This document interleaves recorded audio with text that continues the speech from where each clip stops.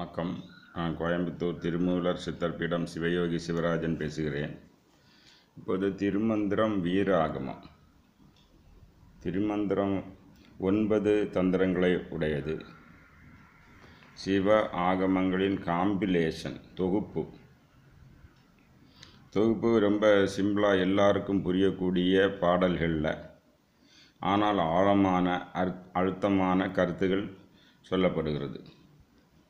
சாதாரணமாக சித்தர்கள் பரிபாஷை, அதாவது சீக்ரெட் லாங்குவேஜ், கோடு பாஷை பயன்படுத்துவாங்க. இங்கே அதிகம்லாம் பயன்படுத்துறதில்லை. எல்லாருக்கும் பயன்படக்கூடிய ரீதியில் எழுதியிருக்கிறது. திருமந்திரத்தில் சைவ சித்தாந்தத்துக்கு சிவ நெறிக்கு உள்ள ஒரு இலக்கண நூலாக இருக்கிறது. அதாவது எத்தனை வகை மாணாக்கர்கள், குரு எப்படி இருக்க வேண்டும், எத்தனை வகை தீட்சைகள், சமாதி கிரியைகள் என்ன. இந்த சைவ சித்தாந்தம் ப்ராக்டிக்கல்.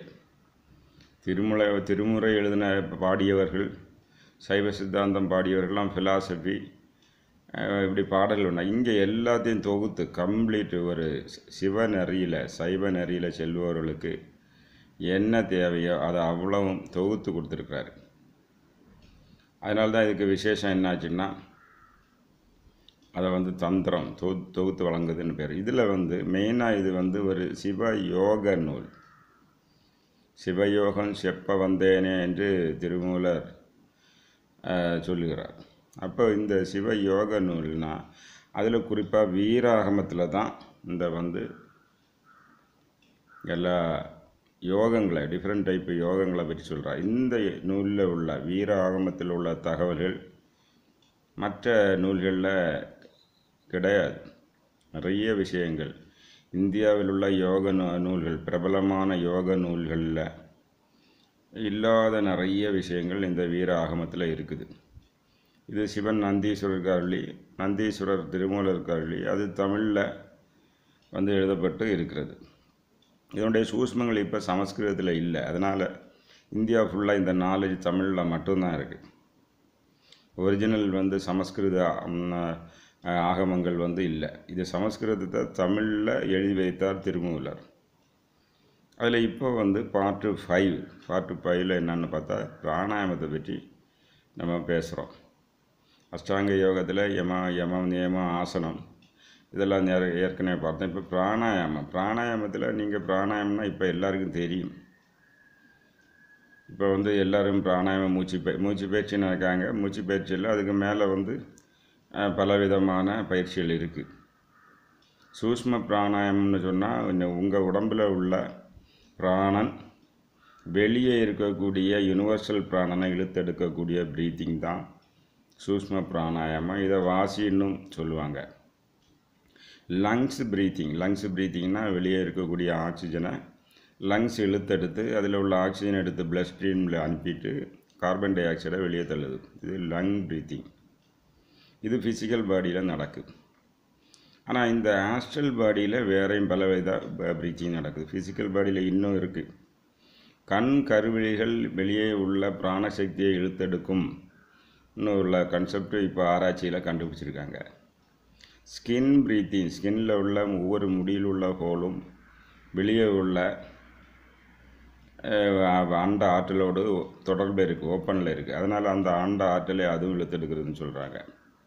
செல் ப்ரீத்திங், ஒவ்வொரு செல்லும் பிளட் ஸ்ட்ரீம்லேருந்து ஆக்சிஜன் எடுக்குது, திருப்பி கார்பன் டை ஆக்சைடை உள்ளே விடுது. இவ்வாறு நடக்குது. இதுபோக ஆஸ்ட்ரல் பாடிக்கு உள்ள சக்ரா ப்ரீத்திங்னு ஒரு ப்ரீத்திங் நடக்குது. நம்ம சாதாரண ப்ரீத்திங் நடக்கும்போது கூட அது சக்கரங்களில் தொடர்பு கொண்டு பிராண ஓட்டம், அதிக ஓட்டம் மூலாதாரம், அதை விட கொஞ்சம் குறைஞ்ச அளவு சுவாதிஷ்டானம் அப்படி குறைஞ்சி விசுத்தி வர வரும். அப்போ அந்த சக்கரங்கள் இயங்கக்கூடிய வேகம், அதனுடைய அழுத்தம் இதெல்லாம் பொறுத்து ஆரோக்கியம் அமைகிறது. Bio magnetic current, astral current இதெல்லாம் கிரியேட் ஆகி அதனால் எண்டோக்ரைன் கிளான்ஸு, நர்வஸ் சிஸ்டம் தூண்டப்பட்டு மொத்த ஆரோக்கியமும் அந்த சக்ரா ப்ரீத்திங்கில் இருக்குது. இதெல்லாம் ஆர்டினரி ப்ரீத்திங் கிடையாது. இந்த எம்பிபிஎஸ் படித்த டாக்டர்ஸ் அந்த ஒன்லி இந்த ப்ரீத்திங்கை தான் அவங்க சொல்கிறாங்க. ஆனால் இந்த சூஷ்மமான ப்ரீத்திங் எல்லாம் நம்முடைய யோக நூல்களில் இருக்குது, வர்ம நூல்களில் இருக்குது, ஆயுர்வேத நூல்களில் இருக்குது, சித்த நூல்களில் இருக்குது. இதை வந்து இன்டர்நேஷ்னல் அக்செப்டன்ஸ் உலக அளவில் கொண்டு போய் உலகில் உள்ள எல்லா சயின்டிஸ்ட்டும் அக்செப்ட் பண்ணக்கூடிய அளவுக்கு எடுத்து சொல்லி இந்த நாலேஜை வந்து ஒரு அப்டேட் பண்ணி அதை உலகுக்கு தொகுத்து கொடுத்து சயின்டிஃபிக் எவிடன்ஸ் பேஸ்டு ரிசர்ச் கொடுத்தா அவங்க உலகம் ஃபுல்லாக இது அக்செப்ட் பண்ணிடுவாங்க. ஸோ இந்த பிராணாயாமத்தில் வந்து சூஷ்மமான பாயிண்ட்களை மாத்திரம் நான் இப்போ சொல்கிறேன். பாடல் 564 ஐவர்க்கு நாயகன் அவ்வூர் தலைமகன் உய்ய கொண்டு ஏறும் குதிரை மற்ற ஒன்றுண்டு மெய்யர்க்கு பற்று கொடுக்கும் கொடாது போய் பொய்யரை துள்ளி விழுத்துடும் தானே. அதாவது குதிரைக்கு பயன் சொல்கிறார். குதிரைன்னா உங்களுக்கு இந்த nostril breathing, left nostril right nostril, இதை அஸ்வினி தேவர்கள் காவல் இருக்காங்கன்னு சொல்லி அதர்வண வேதத்தில் சொல்லப்படுது. இங்கே இவர் குதிரைக்கு வந்து அந்த காற்று போயிட்டு வர்றதை குதிரைக்கு கம்பேர் பண்ணுறாங்க. இந்த காற்று போயிட்டு வரையிலே நிறைய டெக்னிக் இருக்குது. காற்று வந்து இந்த உள்பக்கமாக மேல் பக்கமாக போனால் என்ன பலன், கீழ்ப்பக்கமாக போனால் என்ன பலன், சென்ட்ரல் போர்ஷனில் போனால் என்ன பலன், இதெல்லாம் வந்து உங்களுக்கு சரநூல் சாஸ்திரங்களில் இருக்குது. ஞான சரநூல் சாஸ்திரத்தில் இருக்குது, யோக சரநூல் சாஸ்திரம், வர்ம சரநூல் சாஸ்திரத்தில் இந்த பூச்சை பற்றி உள்ள டீட்டெயில் இருக்குது. யோக நூலில் வந்து பிராணாயாமத்தை பற்றி என்ன கிடைக்குமோ அதை விட அதிக தகவல்கள் இந்த சர நூல்களில் இருக்குது. சர யோகான்னு கூட இருக்குது. இங்கே நம்ம வாசி யோகான்னு சொல்கிறது போல் வட இந்தியாவில் சர யோகான்னு கூட இருக்குது. அப்போ இந்த சரங்களை குதிரைகளுக்கு கம்பேர் பண்ணுறா திருமுறை. ஆல்ரெடி லிட்ரேச்சரில் இது இருக்குது. அப்போ என்னாச்சுன்னா இந்த குதிரை வந்து என்னாச்சு, நீங்கள் சின்சியராக ஃபாலோ பண்ணால் அது வந்து உங்களை கொண்டு இடத்துக்கு கொண்டு சேர்க்கும் இலக்குக்கு, இல்லைன்னா வழியில் தள்ளி போட்டு போயிடும். அப்போ அந்த ஒரு பாயிண்ட் தான் சொல்கிறார். சின்சியர்னா என்ன, யம நியமம் பாலிக்கணும். ஈவன் சிவபூஜை கூட செய்யணும். சிவபூஜையும் செய்தால் தான் இன்றைக்கி ஒன்று இருக்குது. சிவபூஜை அதுக்குள்ள கவச நியாசங்கள்லாம் செய்யணும்னு இருக்குது. அப்படி செய்தால் தான் இந்த குதிரை வந்து கட்டுப்பாட்டுக்குள்ளே வரணும்னு இருக்குது. இந்த பாயிண்ட்டை வந்து அதர்வண வேதத்துலேயும் அவங்க ஸ்ட்ரெஸ் பண்ணுறாங்க. பிராணன் ஈஸியாக கட்டுப்படக்கூடியது அல்ல, அது இறை சக்தி, சிவ எனர்ஜி. அதை வந்து நீங்கள் கட்டுப்படுத்த முயற்சி பண்ணால் முதல்ல ஒரு ப்ரேயரே பண்ணணும். ஓ பிராணனே, ஓ அபானனே நான் சொல்லி எனக்கு கோஆப்ரேட் பண்ணும். பிராணனே நான் உடம்பை விட்டு விலகி போகாத. பிராணனும் அபானும் சமமாக வேலை செய்யணும்.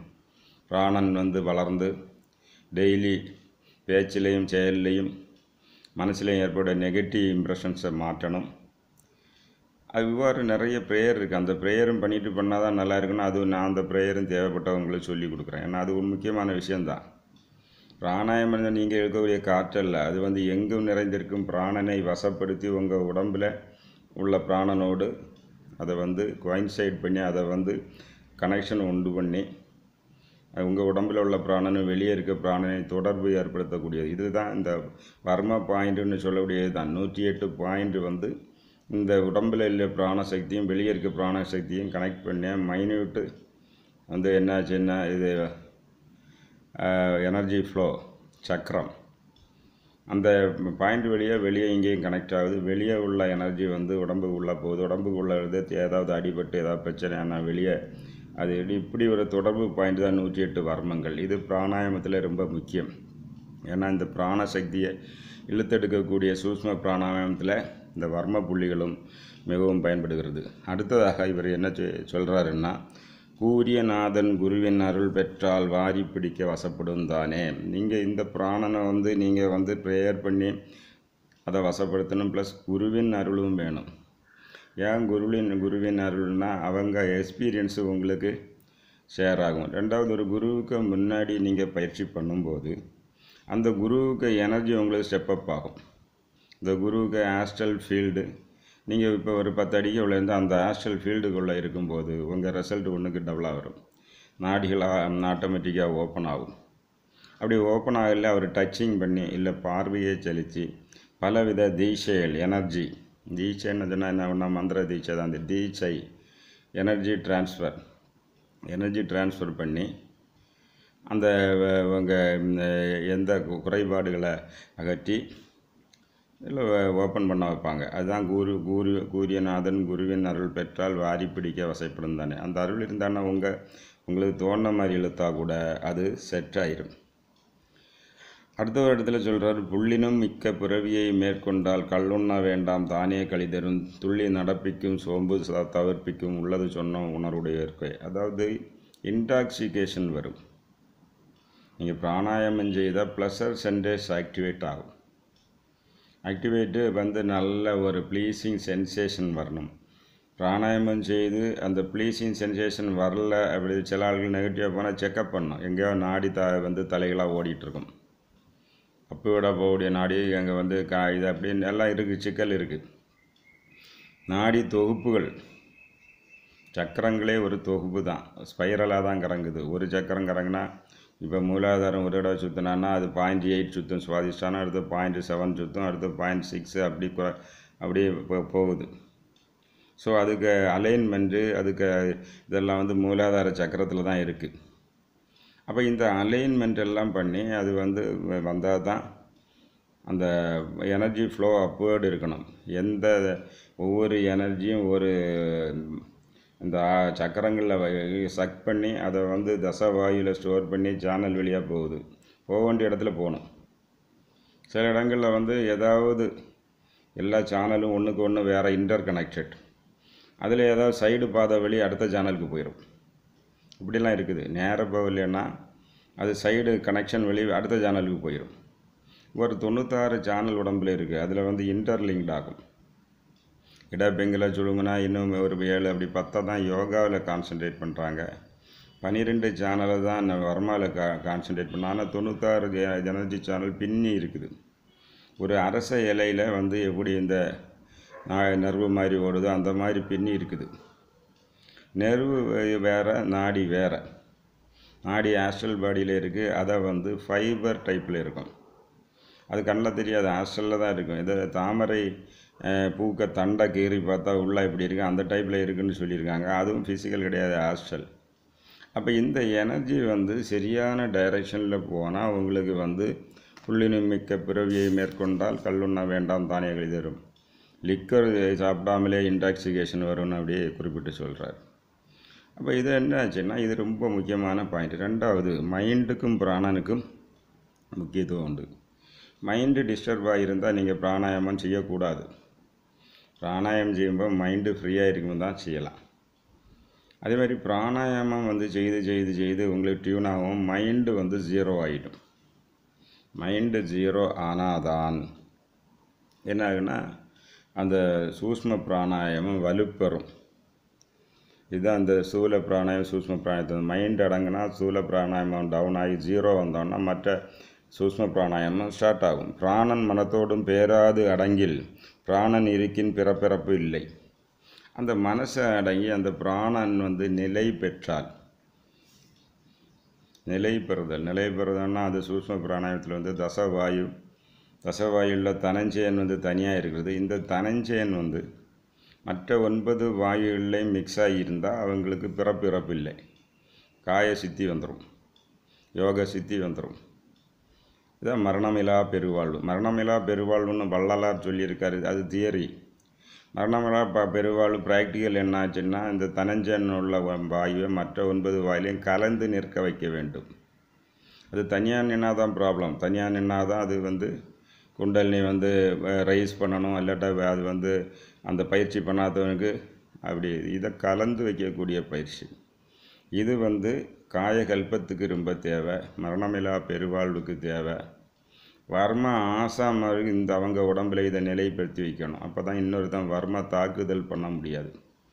இதெல்லாம் வாசி பிரத்யாகாரம் இதில் எல்லாம் விவரமாக சொல்லப்பட்டிருக்குது.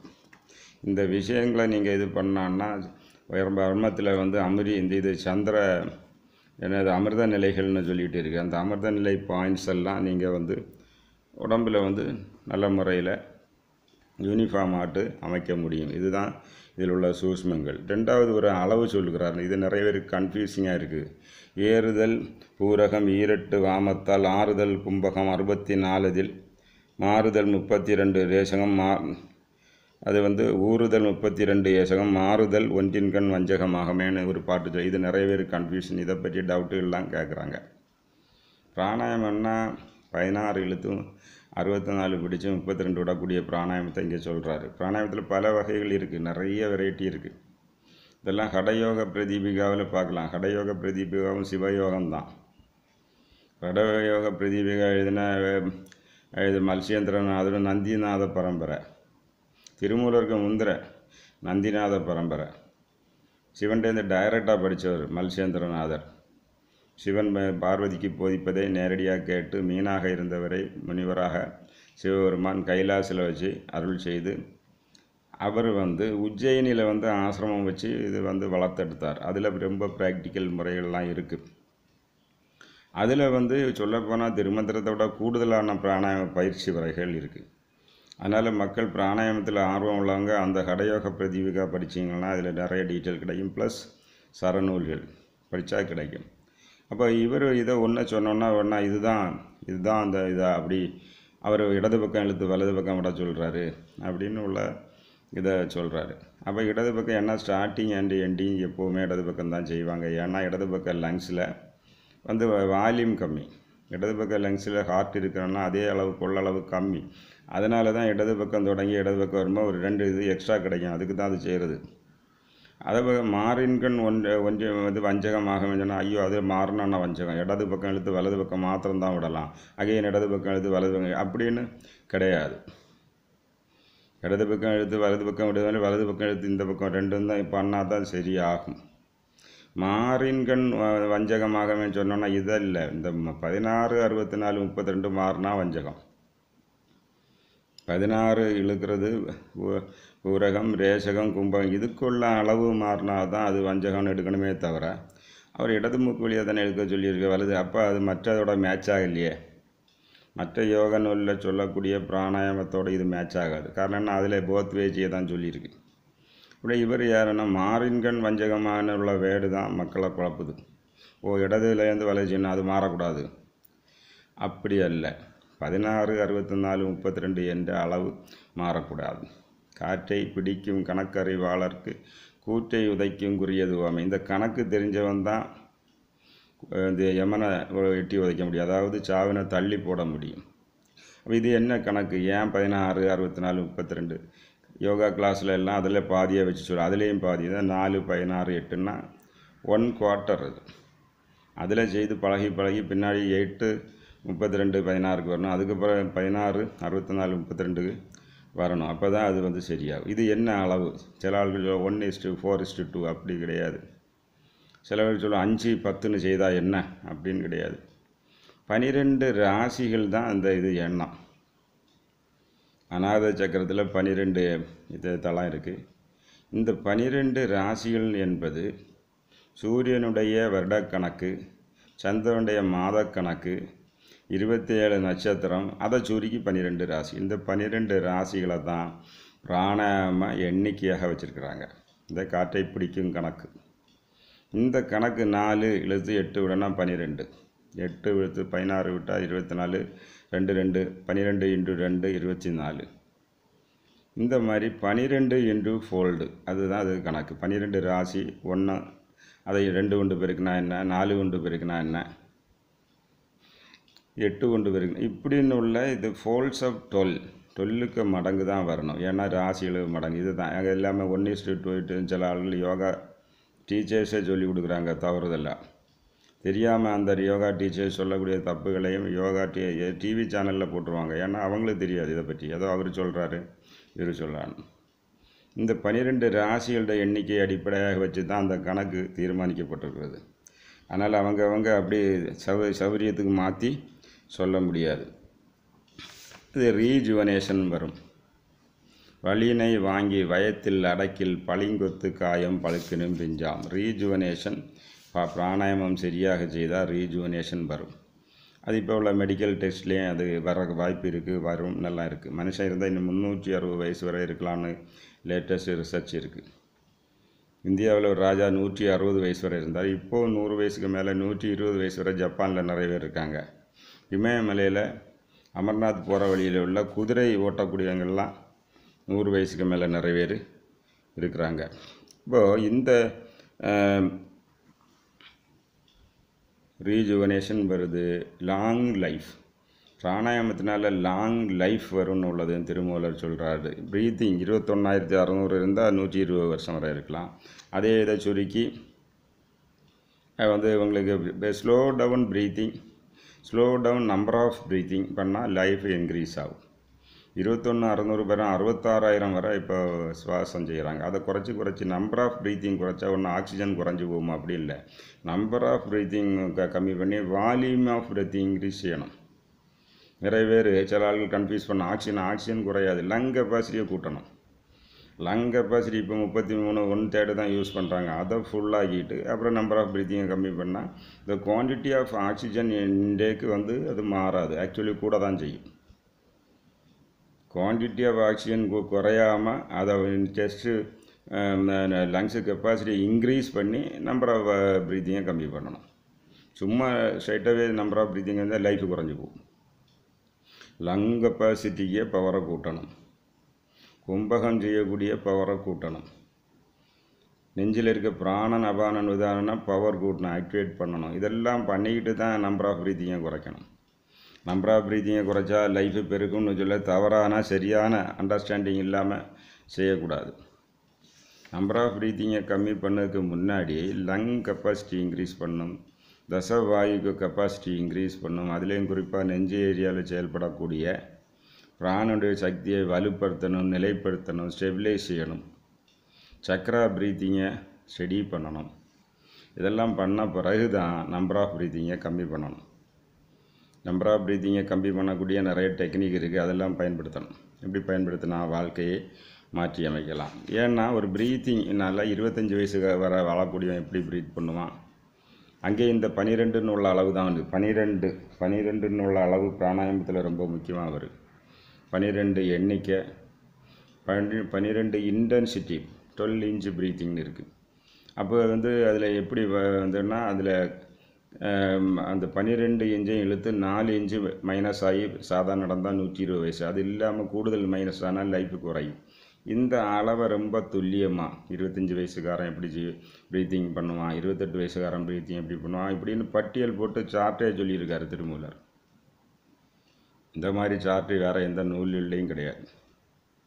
பிராணாயாமா அண்டு லைஃப் ஸ்பேன்னு நான் சில இதில் சொல்லியிருக்கேன். அப்போ லைஃப் ஸ்பேனை இன்க்ரீஸ் எடுக்கிறது. ஏன்னா இது மெட்டபாலிக் ஆக்டிவிட்டி மாஸில் சிவயோகத்தில் பிராணாயாமம் அதர் டெக்னிக்ஸ் எல்லாம் இதே கூட்டு டிஎன்ஏ ஆர்என்ஏ லெவலில் போய் எபிஜெனட்டிக் லெவலில் மாற்றம் ஏற்படுத்துது பிராணாயாமம். அதனால் ஜெனட்டிக்கல் டிஃபெக்டை கூட இதில் சரி பண்ணலாம் பிராணாயாமம் வழி. ஒரு குழந்தை பிறக்கும்போது அது இந்த பூமியில் எத்தனை மில்லியன் ட்ரில்லியன் ப்ரீத்திங் பண்ணணும் தான் கணக்காக இருக்குது. அந்த ப்ரீத்திங்கை டிலே பண்ணி கேப்பு விட்டு ஒன்றுக்கு இன்னொன்று இது பண்ணினா அதிக நாள் வாழலாம். கும்பகம் பண்ணால் அந்த எவ்வளோ நேரம் நீங்கள் கும்பகம் பண்ணுறீங்களோ அந்த பீரியட் உங்கள் லைஃப்பில் ஆட் ஆகும். கும்பகம் means to suspend breathing. Antar கும்பகம்னா suspend breathing with air load inside. பாஹ்ய கும்பகம்னா to suspend breathing without air inside. நீங்கள் இப்போ ப்ரீத்திங்கை எவ்வளோ நேரம் சஸ்பெண்ட் பண்ணுறீங்க அந்த பீரியட் அவ்வளோ உங்கள் லைஃப்பில் ஆட் ஆகும். அப்போ என்ன ஆச்சுன்னா இது ரொம்ப சீக்ரெட்டு. அப்போ அது கும்பகத்தினால் ஆயுள் பெருகும். கும்பகத்தினால எண்டோக்ரைன் கிளாண்ட் செக்ரீஷன் நல்லா வரும். எண்டோக்ரைன் கிளாண்ட் செக்ரீஷன் நர்வஸ் சிஸ்டத்துக்கு நல்ல கனெக்ஷன் இருக்குது. நர்வஸ் சிஸ்டம் ஸ்ட்ராங்காக இருக்கும். நர்வஸ் சிஸ்டம் ஸ்ட்ராங்காக இருந்து எண்டோக்ரைன் கிளாண்ட்ஸும் ஸ்ட்ராங்காக இருந்தால் உங்களுக்கு ஆயுள் பெருகும். அது pituitary gland, pineal gland, hypothalamus இதெல்லாம் ரொம்ப ஸ்ட்ராங்காக செயல்பட்டு மற்ற கிளாண்டான அட்ரீனலும் கூட நல்லா ஸ்ட்ராங்காக செயல்பட்டால் லாங் லைஃப் இருக்குது. அப்போ இதெல்லாம் அது மாதிரி தசவாயுவில் பிராணனும் அபானனும் ஒத்து எங்கன்னா லாங் லைஃப். இதெல்லாம் தான் சூஷ்ம பிராணாயத்தில் இருக்குது. பிராணனும் அபானனும் ஈக்குவலாக இருக்கணும், கோஆப்ரேட் பண்ணணும், ஒன்றுக்கு ஒன்று காம்ப்ளிமெண்ட்ரியாக ஒர்க் ஆகணும். பிராணனும் அபானனுக்குள்ள அட்ராக்ஷன் நல்ல முறையில் மெயின்டைன் ஆகணும். பிராணன் upward moment, அபானன் downward moment equal ஸ்ட்ரென்த்லேருந்து they should meet in நாபி. ஏன்னா குண்டலினி எனர்ஜி வெளிப்பட்டு உடம்பில் வெளிப்பட்டு நின்று அவன் யோக நிலைக்கு உயர்த்தப்படுவான். இதெல்லாம் சூக்ஷ்ம பிராணாயாமத்தில் இருக்குது. யோக நூல்களில் திருமந்திரத்தில் தான் விவரமாக இருக்குது, சரநூல்களில் இருக்குது. இந்த பயிற்சியெல்லாம் தான் சூக்ஷ்ம பிராணாயாமம். இவ்வளவு டெப்த்தாக போக போக இன்னும் நிறைய சரீர சித்தி உபாயம், சந்திர யோகம், மந்த்லி பேட்டர்ன் ஆஃப் ப்ரீத்திங். ஒரு வாரத்தில் சண்டே மண்டே 7 நாள் எந்த நாசியில் அதிகம் ப்ரீத்திங் நடந்தால் ஆரோக்கியம் நல்லாகும்னுள்ள டீட்டெயில் இது எல்லாம் திருமந்திரத்தில் விளக்கப்பட்டிருக்கிறது.